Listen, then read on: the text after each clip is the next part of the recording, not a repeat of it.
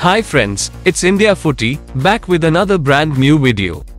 In this video we will talk about 2023 African Nations Championship first quarterfinal match which will be played between Algeria and Ivory Coast. The match at Nelson Mandela Stadium in Algiers will kick off at 5 p.m. local time while 4 p.m. in Ivory Coast.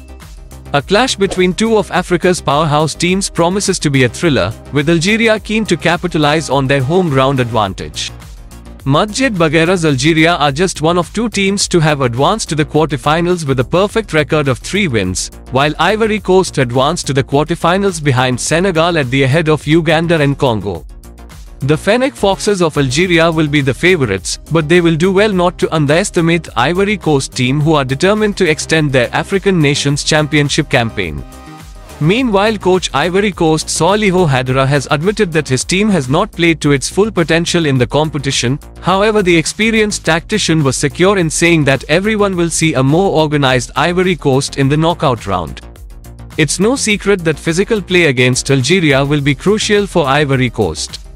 While Algeria also have a reputation for free-flowing and attacking football, they are equally known for their physical play.